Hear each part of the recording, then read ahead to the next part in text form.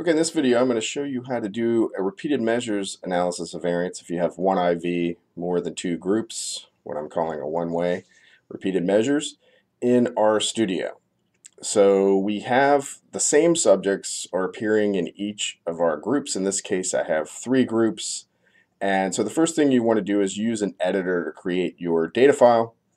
You can use Excel.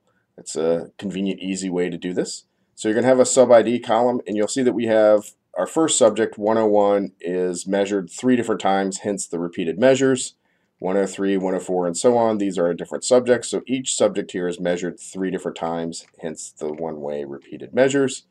We have a IV that we're calling STEM here. It has 3 levels: match, OS, and unprimed.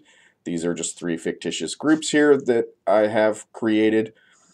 You'll notice that everything is in all caps. I just do that because it's a lot simpler in RStudio when you're typing in variable names, etc. Sometimes you can run into problems because RStudio is case sensitive.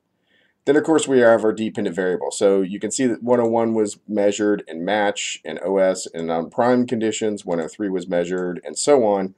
So this is how we want our data organized for RStudio. So when you get it like this, you're going to go to File, Save As, and you're going to save it in Excel as a comma delimited CSV file. So select the CSV comma delimited plain CSV text. There's a couple other CSV options. You want this one to avoid any problems importing into RStudio. Okay, so there's a couple different ways to import our data into RStudio. We can go over here to Import Dataset, or we could go to File, Import Dataset from Text Base. Then we're just going to navigate to the file. I'm selecting the file that I created. Now you're going to get this pop-up window. This pop-up window first is going to ask you for a name of your data frame. Use a very short name because you'll be using this in your commands. You have a couple other switches here. I go over all of this in a different video. You have your input file listed over here, so make sure that it looks right to you, that you're importing the right file. You want to have your strings as factors checked here, and then it's going to show you your output data frame, what it will look like. Everything's looking good. So we're going to click import. And then here's our data frame right here. Looking good, everything's looking great. So now we're ready to do, the data's in RStudio, now we're ready to do the analysis of variance. So what you want to do is you want to first load up this package that makes analysis of variance really easy. It's called AFX. So you may have to go here and install R packages and install AFX if it's not on your computer, which it probably isn't unless you've installed it.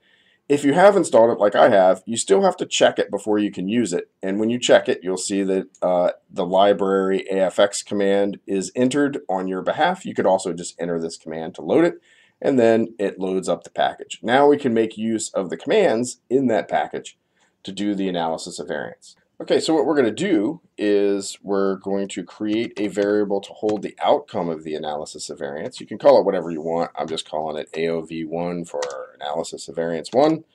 And then we're going to use this AOVEZ command. This is from the AFX package, and it allows really easy analysis of variance, hence the name. So we're going to first input our sub-ID. So it uses it to group our subject, so it can form subject variability.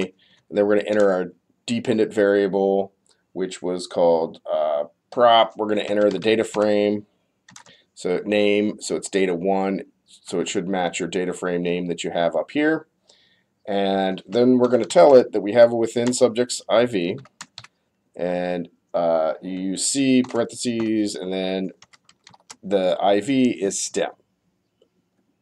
So it's going to group our data according to this IV. That's it for the command. Pretty simple. You press enter, and it's going to run. So it ran, and it created up here, you don't see anything in the console, but you created this variable up here, AOV1, which is the outcome of the analysis of variance.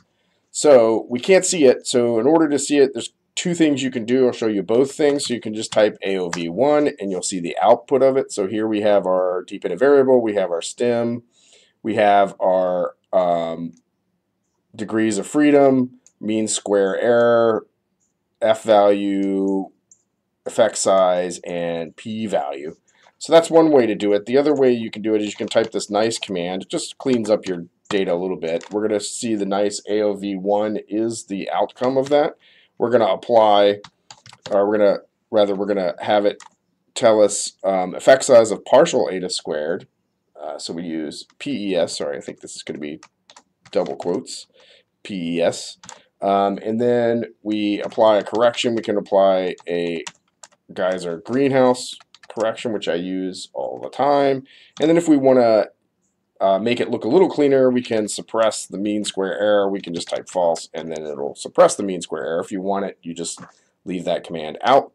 And there you go. You sort of see the corrected degrees of freedom again, all of your output here in the window. So that's all there is to it. It's very simple. If you like this video, hit like, subscribe if you want more videos like this. Just let me know. But thanks for watching.